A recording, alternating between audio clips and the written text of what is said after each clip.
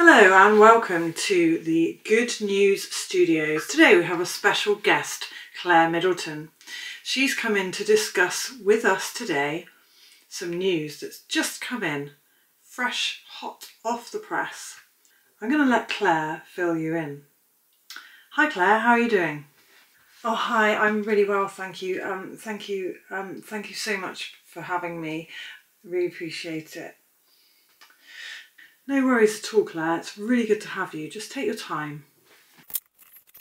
Oh yes, thank you very much. Well, thanks again. I'm just so grateful for this opportunity. It's amazing. I'll just fill you in then. Really, the good news is that photographers don't need to feel the pressure of following this trend of niching down.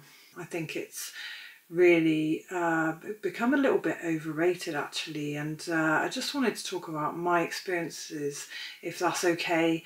I started out as a photographer many years ago now, and I trained as a baby photographer and started shadowing my friend John Bigglestone at weddings, so I naturally just got good at those things and that kind of photography. And I guess because I did a couple of jobs in this area, it meant that my name got out there for being baby photographer and wedding photographer, and very soon I was attracting more and more of that work, and I was really enjoying it and having a great time.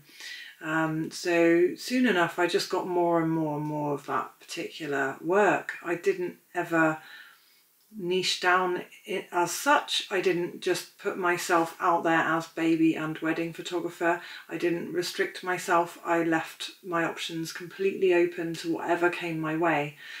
And looking back, I absolutely think that that was the right thing to do, because I already kind of found myself, I'm going to use the word stuck in the niche, because it felt that way, that I wasn't attracting any other work. And that wasn't through advertising myself, as I said, as a photographer of one kind of subject. So I think you're going to attract more of what you're putting yourself out there to do, not just through the metadata and your advertising, but energetically as well. So I think there's a lot of emphasis on niching down in terms of for advertising purposes and being able to get yourself out there to a niche audience. But I think then, if, like what happened to me is, as my life changed and I kind of done the wedding and baby photography for many years, I started to feel like I wanted to move on, and I wanted to change and maybe do photography of a different subject. And I found that it was already quite difficult to get out of that niche, even though I hadn't advertised myself as that and only that.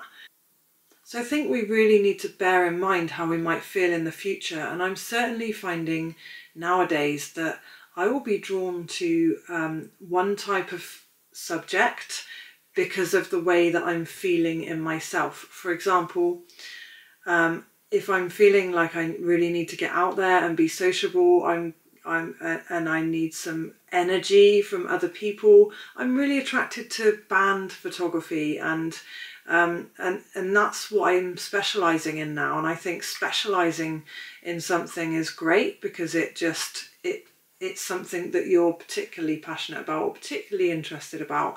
So specialising in something, I think, is a really good idea.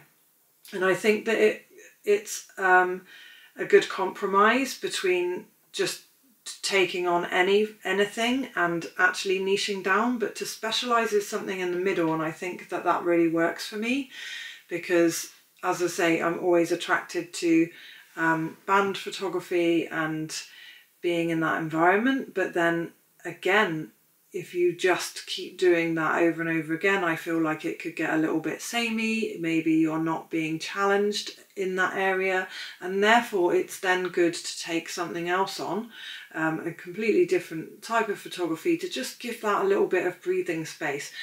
Obviously as well, the seasons make a difference as to what's going to come in at different times of the year and what you're going to be feeling like doing. So I feel to keep your options open in terms of what you're going to take on as a photographer is really, really important.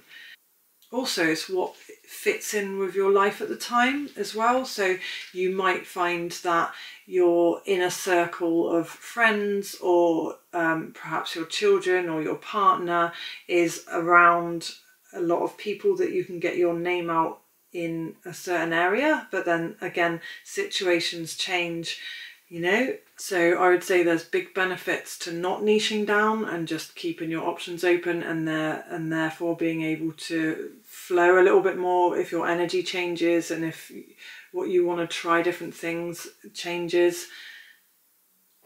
I think if you niche down as well, you could put potentially really good clients off, because they want you to do they're interested in you as a person, they love your energy, they want to work with you, you connect well with them and you'd love to work with them, but then they see that your niche in photography is not what they want you to do. I think that could be off-putting for certain clients, and it's who you work with is, you know, a massive part of your enjoyment, I feel, of your job. So I don't think it's a good idea to, personally, to potentially jeopardize that expansion. I think there are some pros to niching down, and that is to do with a certain style of advertising. So if you're doing one kind of photography, it might be easier to be found if it's something a little bit unusual, a little bit unique, and so it's probably, in terms of advertising, it might be easier to advertise. So perhaps for getting your name out there, potentially niching down could be really beneficial. And also, I think if you're focusing on one kind of photography, you can buy the equipment that is going to be best for that kind of photography, and you don't then have to cater for all types of photography and make sure that you have the equipment for everything. Like my friend Lee Hodges, he has bought all the equipment for wildlife photography. His thing is wildlife photography. That's what he set out to do. So he's just bought the equipment for that one kind of photography, which has allowed him to get the best equipment that he can afford for wildlife photography. So in terms of equipment, it's going to cost a lot more to cater for everything that you might be asked to do. And so to start out on your journey as a photographer, specialising in one thing and then allowing yourself that space to branch out and expand as you move forward and increase your equipment according to what else you're doing, I think is a really good idea. It doesn't sit right with me to just call yourself one thing, just knowing how I've changed so dramatically in what I want to do, and how people are still, all these years later, coming to me for wedding photography and baby photography. And I hate turning down work, but it's just not, I just need a change. So knowing the impact of that, I think I would urge people to really think carefully before they go all in, niche down, and make all their advertising geared towards one thing. Well, thank you so much, Claire. You've been a real inspiration today, and I'm sure a lot of photographers are going to be very grateful for your opinion on this, with your experience in the field.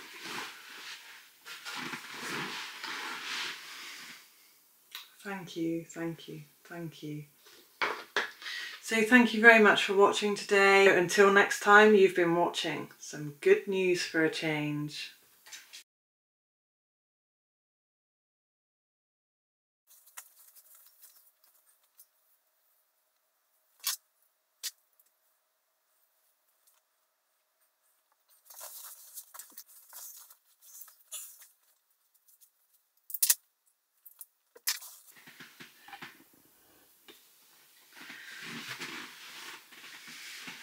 Oh, hi. Yeah, thank you so much for having me. No. Oh, hi. Oh, hi. I'm really well, thank you. Thank you so much for having me. Really appreciate it.